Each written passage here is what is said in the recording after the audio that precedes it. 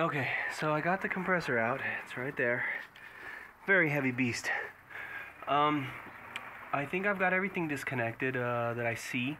One thing I want to point out is that when you're taking this thing off, apparently it can get very rusted and brittle. So just be gentle when you take that off. It's got a vacuum tube. It just has a Corbin ring on it too, so it's really very easy.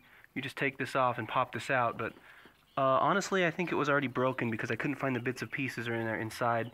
But who knows? Maybe I did break it. I think I've got everything disconnected. One last thing I was going to point out was that when I took off the ignition coil, I found this. I don't know what this is, so I'm going to have to probably fight around. All these wires are extreme crispy. Just bending them will break them, I've noticed. So just be careful. A lot of these wires get really hot and crispy, especially when they're 30 years old. That's really about it. I'm going to... From here, I'm going to start undoing the intake manifold bolts and see if it'll all come up as one big piece.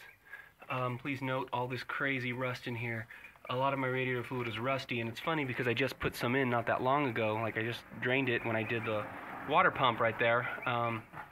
Actually, I did the whole timing chain, but I did that about 3 months ago, and it's rusty again. But I think a majority of it is part of the intake. It's pretty rusty in there. Cast iron, 30 years old, hunk of junk.